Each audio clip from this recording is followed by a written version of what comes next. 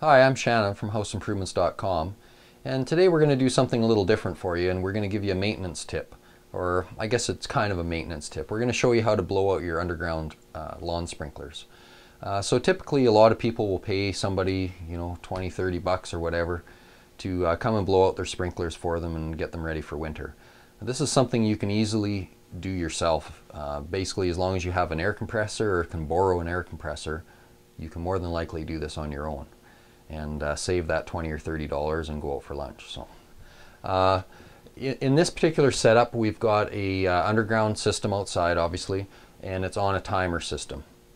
So in that case, what we'd want to do is start out by taking the timer and turning it to the off position from whatever position you've got it in now, which in this case was automatic. So again, just depending whether you actually have an automated system or not, doesn't really matter. If you do, just turn off the timer so it's not trying to turn itself on. The next thing we want to do is we want to drain the actual water from the outside, wherever it goes to the outside and actually enters your valve system, to the interior of the house so that you don't end up freezing that water line. So in this home, the line comes from, I believe, across the house, to the other side of the house, and it comes down to here, and they've got in a valve here to turn off the water supply, which is what this part is. So it would be supplying from here. We're going to turn it off, and it's got this little drain on the side, and what happens is when I open this drain, all the water from this point all the way back to where it goes out the house to the valve out there will drain out to this hole. So not too difficult. We just want something here to catch that water as we drain. This one, it's going to take a few buckets probably to drain the whole line, but you want to just turn this little valve on the side here and get the water. Sorry, you couldn't see from my elbow, but I'm just turning that. It should be just finger tight, but you might need a pair of pliers on it to turn it. And we're just opening it up till the water drains. I'm not just sure. I don't want it to come right out because it's just going to spray right out. So I'm just loosening it off. There we go. We're getting it running there. So you can see the water in this case is just kind of dribbling down the side. It's convenient. We've got an elbow here that kind of creates a spot for it to drip off and into the can. So what we do is just drain that right completely out, probably speed it up a little bit more than this, and drain that whole line until we have nothing.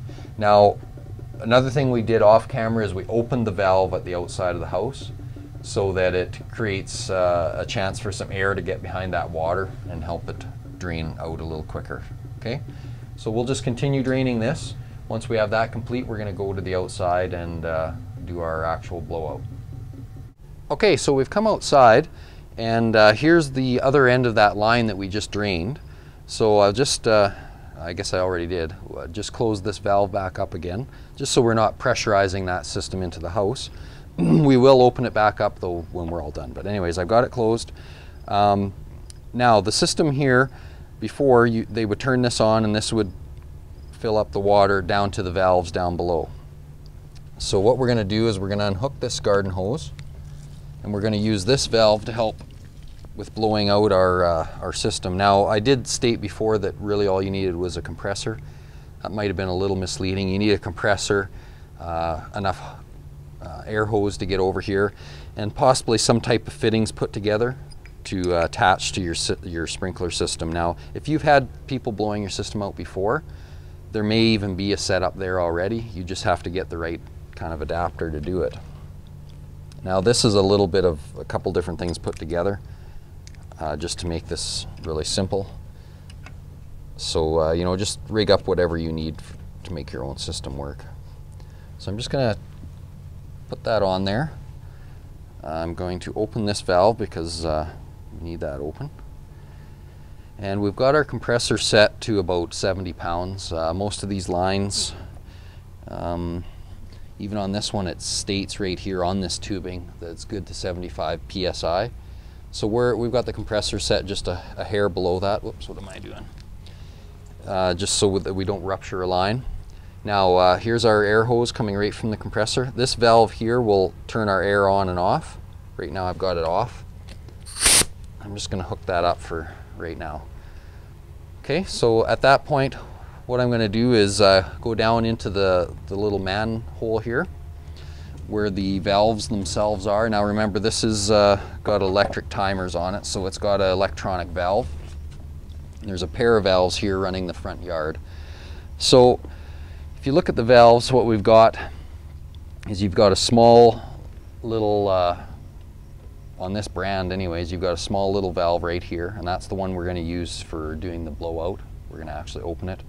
And then when we're all complete, we're going to open the main valve, which would be this one. And we're just going to leave it a quarter turn open so that if any residual moisture is in there and freezes, it doesn't actually break the valve. So all we want to do is go up here and we're going to turn on our air pressure right there. So that's now powering up or airing up our whole system. We'll go back down to this first valve, and I'm going to turn this little thumb screw here, whichever way it goes, this way. And that should pops our sprinklers up out front there, and you can see that it's blowing out the moisture. This one nearest to us is just about out of water already, and as it goes down the line there, you'll see the middle one run out, and then finally the last one. And this could take up to a minute or so. It just depends how long your line is.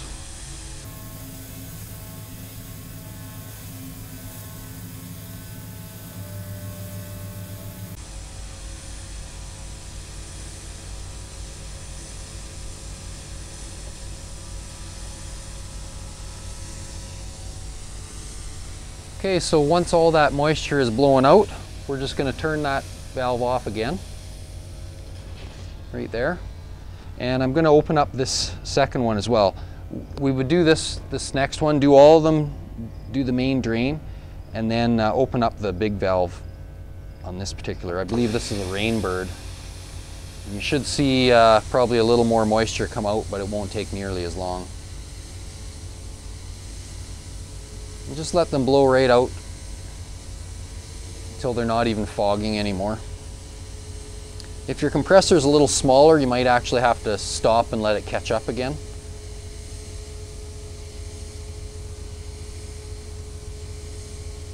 So that end one's just about out, it's just getting the last few drops.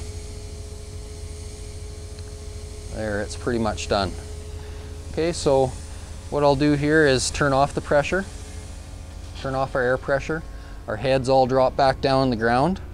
Okay, and again, you want to do this to every valve that you've got there. Once you're all complete them all, just make sure that you open up each one of these valves a little bit. They should be left cracked open for the winter, so any residual moisture will just drain out of them. If it freezes, not drain out, but it won't hopefully wreck anything when it freezes. Okay, so that's the main idea there. Then when you're all done, all you need to do is take off your apparatus here for getting the air in, like so, and you want to just crack open all your valves here for the winter. This one was already open. So just leave your valves cracked open, and then that way, like I said a couple times already, if any moisture is in there and freezes, it won't hurt your valves, or it shouldn't. So this is just one particular setup. Your setup could obviously be quite different. You might have a manifold of valves here, right on the wall above the ground or whatever. It's just a matter of looking at your system and figuring out, just how it works. And even if you want to, maybe you still get that guy to come this year and do it. In your home, and you can kind of watch what he does, see what his system is, and the next years down the road, maybe you'll be able to do it on your own and save a bit of money. So I'm glad that you're able to watch our video today on sprinkler blowout, and we've got tons of other videos here on our YouTube channel. You can subscribe to our channel and watch them all. You can go to our website at house-improvements.com and check out all our interesting articles and other links we have there. We've got the forum there as well, so if you have any questions on this, go to the forum and post your question up. I'll be sure to answer it. And we're also on Twitter and Facebook, so you can check us out on a few different spots. Thanks a lot for watching today.